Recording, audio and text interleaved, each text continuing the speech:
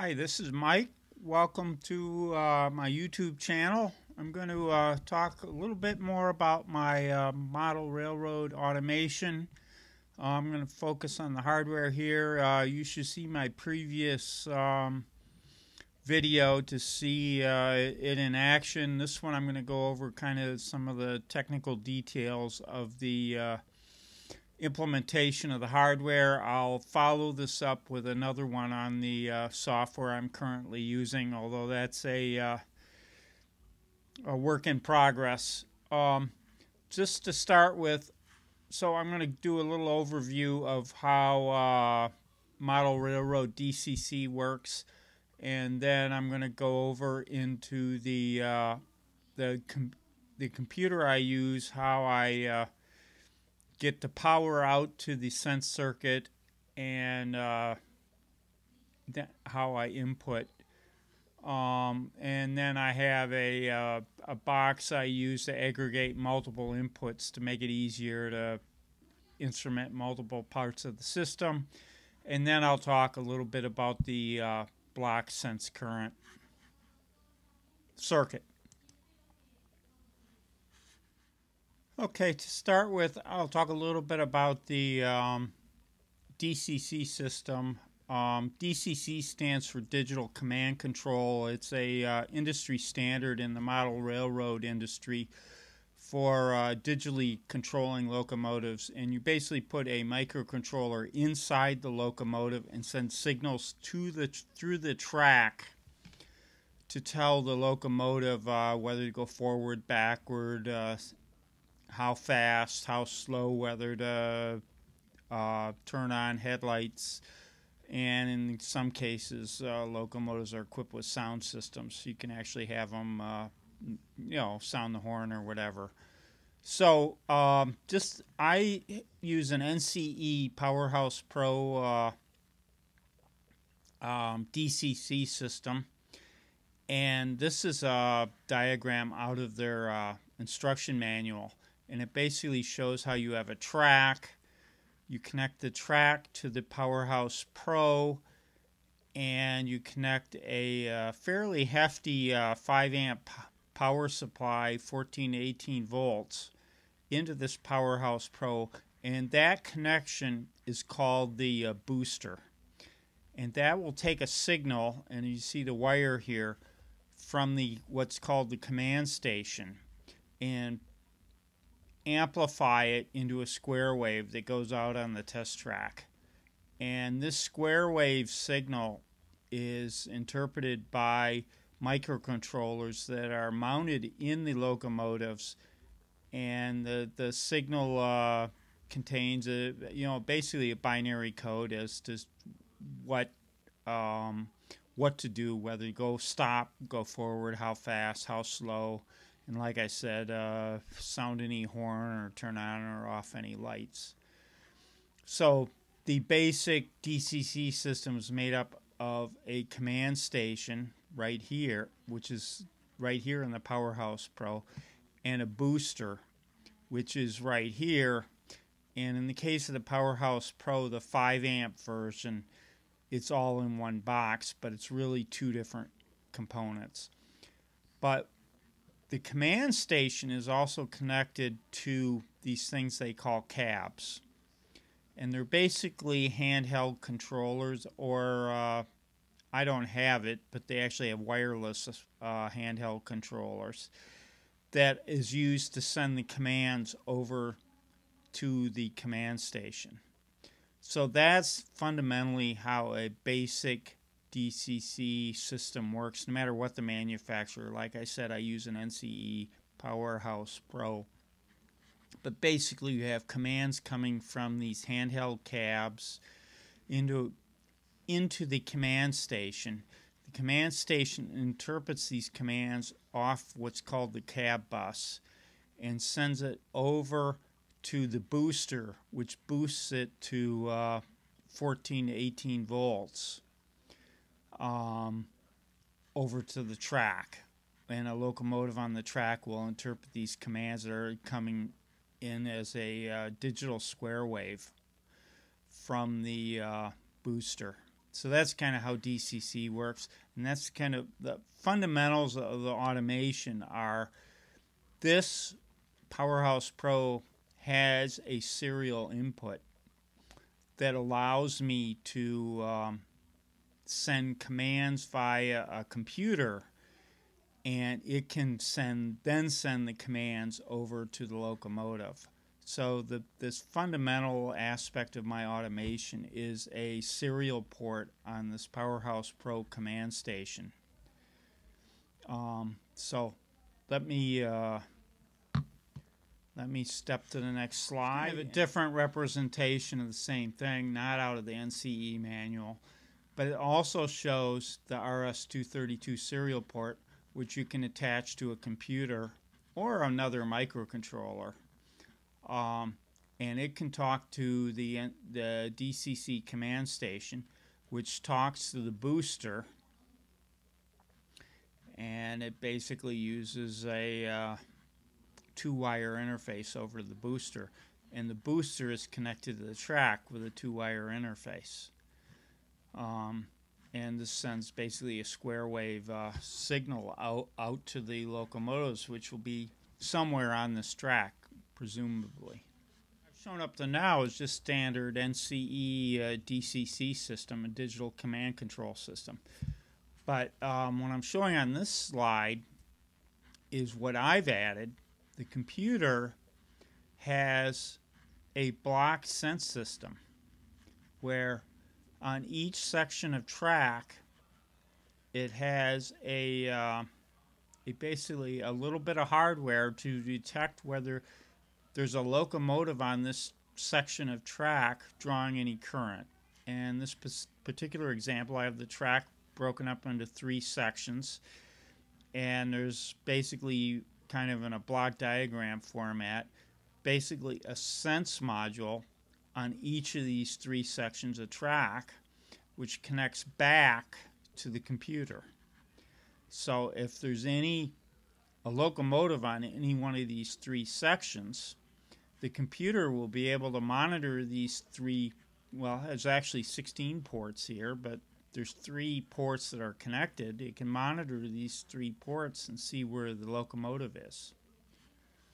Okay, so connecting these two things, the previous slides together, I've got basically a computer over here that's connected and detecting where the locomotive is, and it's able to send, using an RS-232 serial port, commands over to the command station to tell the locomotive what to do. So this is basically the feedback loop you need.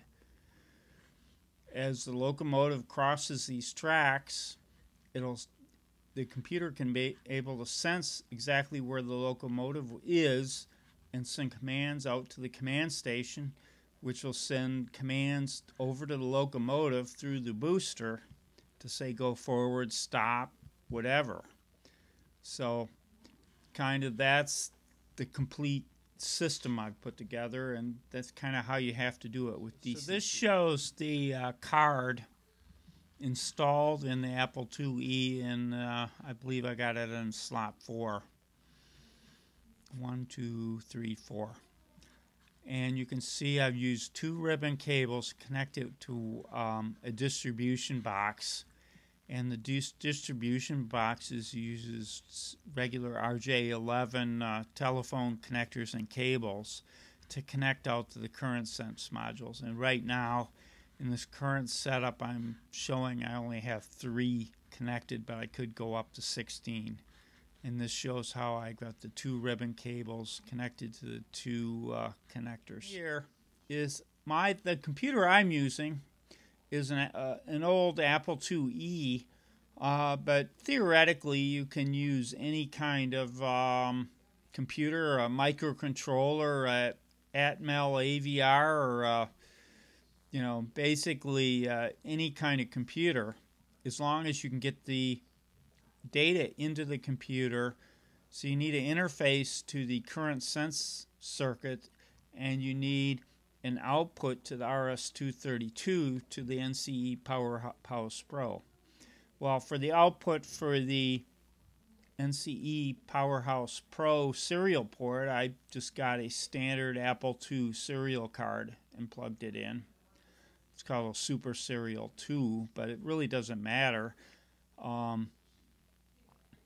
So the current sense input is this card, and this is something I had to build, and it basically sends power out to the current sense modules and accepts status in from up to 16 current sense modules, and this is all hand wired, but this is what you'd have to replace if you want to use something else than an Apple IIe. You could use any kind of interface that could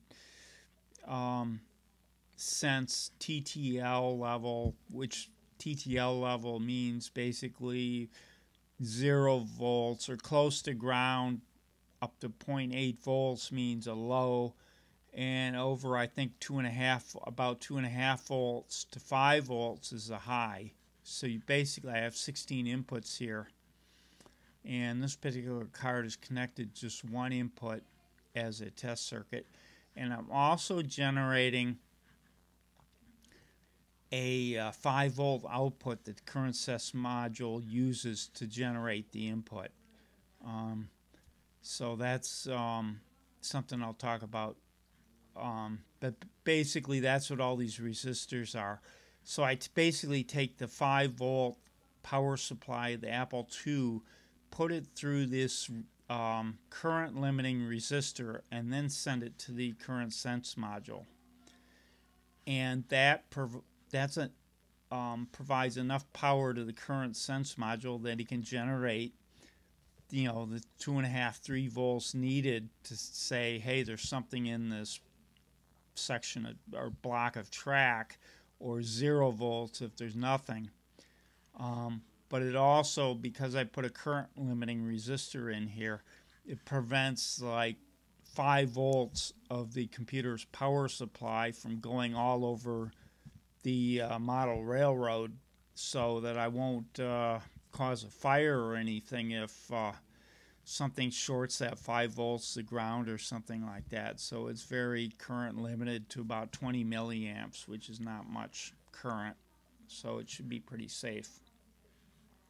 So what I'm doing here is I'm generating a 20 milliamp 5 volt output, and I'm sensing an input that varies depending on how much current is going on the DCC system, and that input current is generated by another aspect of the system, which I'll talk about. Here's a schematic diagram of my input and power supply output, and you can basically see there's a header here which uses it's basically this 470 ohm resistor is connected to 8 power outputs on each of these connectors, so a total of 16 outputs.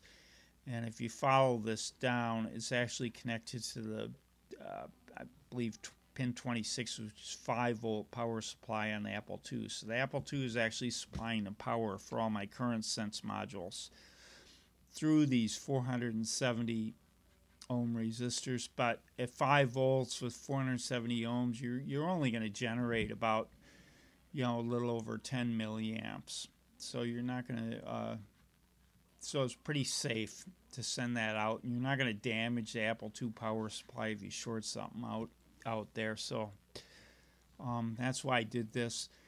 And then on the other side, these current sense modules provide inputs, and there's 2 connectors with 8 inputs on each connector, so up to 16 inputs on this card, which I showed on the last slide. And then there's 4 grounds per connector, so the grounds are shared among multiple inputs. I just did that for efficiency's sake. Hopefully not all the inputs are on all at the same time, but even if they are, these 4 ground pins should be able to ground that power plenty. The chips here, so the Apple II bus is an 8-bit bus, and I'm providing 16 inputs. So these 74 LS257s, there's 2 of them, are basically multiplexing the 16 inputs into an 8-bit bus. And when the Apple II is going to read the bus or this card to see what's going on these input banks, it's going to use an address with the address bit 0 as 0 to read the first bank, and the address bit 0 as 1 to read the second bank. So he's got to read two different addresses to read two different reads to read all 16 bits. So because he can only read 8 bits at a time on an Apple II. I could have added multiple more input banks and more, instead of these LS257s or 2-to-1 multiplexers, I could have used 4-to-1 multiplexers and had 4 input banks and up to 32 inputs. But I think 16 should be enough for my railroad, and I didn't want to put too much power because it is supplying power to all these current sense modules.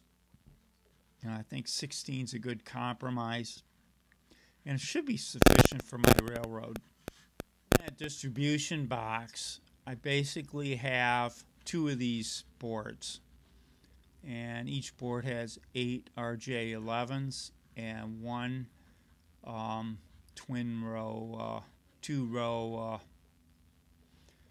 header, which connects back to the card that's in the Apple II. There's no active logic on this board whatsoever. I sometimes think it would have been nice to put an LED on this board to say whether it was sensing current or not, but I put that elsewhere. It's just as well. But so basically this board is just distributing the 8 outputs available from one cable from that card to 8 RJ11s, and then I put 2 of these boards in that little enclosure I showed in the last slide. So I've got up to 16 inputs, and these are inputs only. The power does go out through the RJ11 to the sense thing, so it's just powering the sense circuit, which comes back as an input. Like I said, I got 4 pins for ground shared among all these 8 RJ11s, and that was kind of a compromise I made to limit the number of pins on these boards. So it's a very simple board. So this slide shows one of my DCC block detector circuit boards. You can see the LED here, a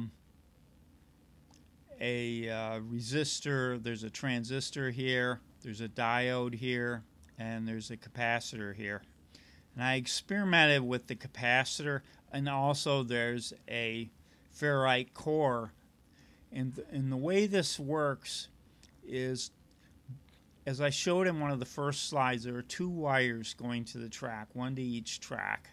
Well, I take one of the wires to one of the tracks, and I loop it through here, and you can loop it through multiple times, and the more you loop it through, the more sensitive the circuit gets. I found the best optimization for what I'm doing is I loop it through twice, and then it goes up. This is under the layout, and then it goes up to the track. So this goes between the power supply and a section of track. And this doesn't go to the whole track, it just goes to a certain piece of track. And I found this capacitor, I believe I'm using a 10 microfarad capacitor here. This smooths out this circuit and basically keeps it from getting jittery. And the original design used that I got off the internet used like a 1.1 microfarad cap or something like that. And I've gone to a much bigger cap. I experimented with a bunch of different caps, and I found for my purposes this 10 microfarad cap works best. And you can see the RJ11 connector that goes back to the distribution board. And then there's a diode. There's an LED that lights up whenever the current is being drawn. So what this thing is doing is, as the current goes, as the this is basically the supply rail to one of the rails, and then this black one's to the other rail from under the layout. This coil is conducting current if there's a locomotive on the track. If there's no locomotive on the track, there's no current conducting. If there's no current conducting, there's no current being transferred to this through this ferrite coil to conduct current on the base of this transistor. So this side of the transistor stays high. This one is already connected to ground, so it's going to always be low. So the input's going to be high because the high is here and the high here. There's really not much current or very little current flowing through the lead. The lead's not going to be lit. So that's kind of the state of the thing if there's no locomotive. If there's a locomotive over there and it's moving and it's drawing current, it's going to cause current to flow, and it's going to, between this capacitor and this diode, it's going to cause the input to this transistor to go higher. And if it goes high enough, it'll cause the transistor to conduct. The transistor is an amplifier. So instead of the input being high, the transistor is going to short.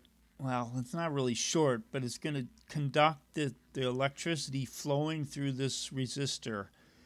Instead of here, where it stays high, it's going to jump across to the ground, and it's going to lower the input to the computer. So the input's going to look low, and the computer can sense, oh, there's a locomotive on the track.